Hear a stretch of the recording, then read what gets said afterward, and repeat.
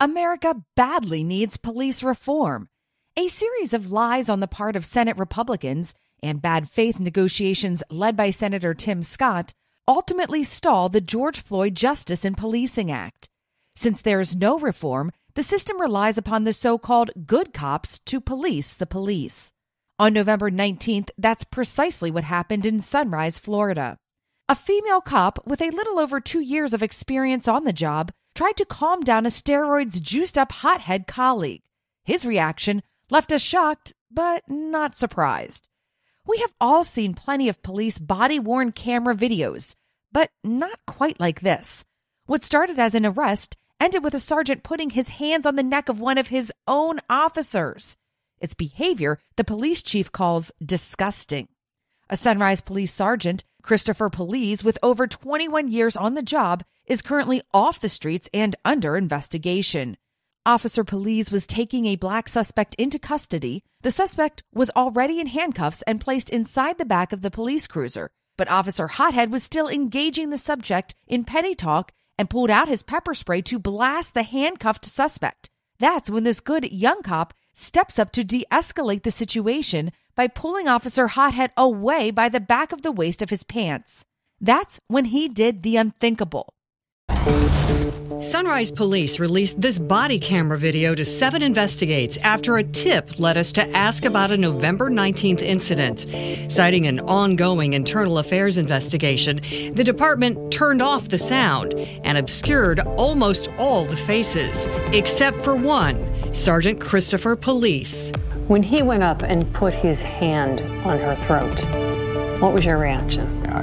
I find this behavior to be disgusting. I think the video speaks for itself. Just a minute earlier, the body cam shows a man being walked by officers to a patrol car. He was being arrested for aggravated battery after police say he hit people outside this convenience store. The man under arrest is already in handcuffs, but officers appear to be having difficulty getting him into the car. Around that time, Sergeant Police pulls up and walks up to the suspect. Sunrise Police Chief Anthony Rosa says he could not tell us what the sergeant said, but says it made the situation worse. I find it to be inappropriate and unprofessional because what he did is he escalated the situation when calm was actually required. You see the cuffed man back away in the back seat as Sergeant Police leans into the car. And we saw that he had pepper spray in his hand. Was he threatening to use that on the cuffed suspect? So the pepper spray was out and aimed at the suspect. Suddenly, an officer races towards the sergeant and pulls him by the belt with both hands away from the car. Sergeant Police, pepper spray still in one hand, grabs the officer with the other and pushes her against a patrol car. The initial contact between the sergeant and the officer was his hand against her throat. Watch again from both camera angles. It's quick, but the sergeant's hand is at her neck before moving to her shoulder. Seconds later, he walks back to the car with the cuffed suspect, opens the door, and closes it before pointing at the officer and saying something. Chief Rosa says the young officer did the right thing. So I'm very proud of this police officer. She took some definitive action. I can only imagine what she must be feeling. She's a newer officer and he's a very senior sergeant. Just how new? The 28-year-old officer, who we are not naming, has been with Sunrise Police for just over 2.5 years. Compare that to 46-year-old Sergeant Christopher Police, a 21-year-plus veteran of the force. If one of us had ever grabbed an officer by the throat, we would be arrested, we would be put in jail.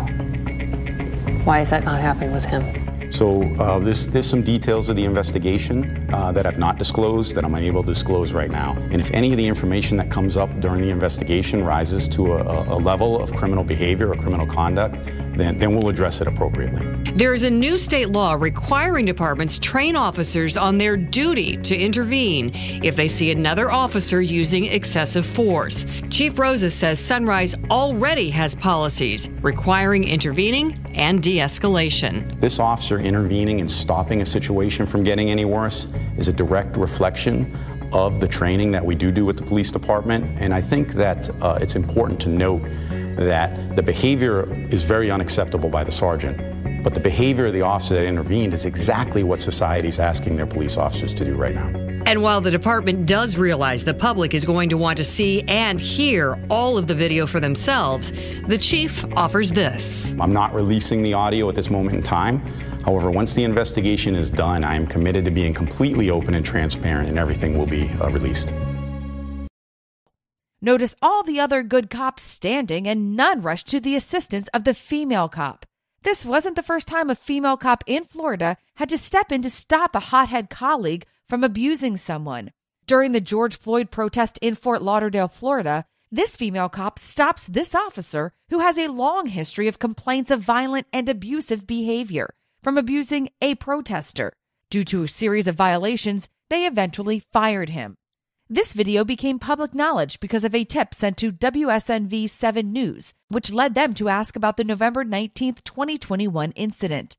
We thank this unidentified young cop for doing the right thing, bucking the blue wall of silence.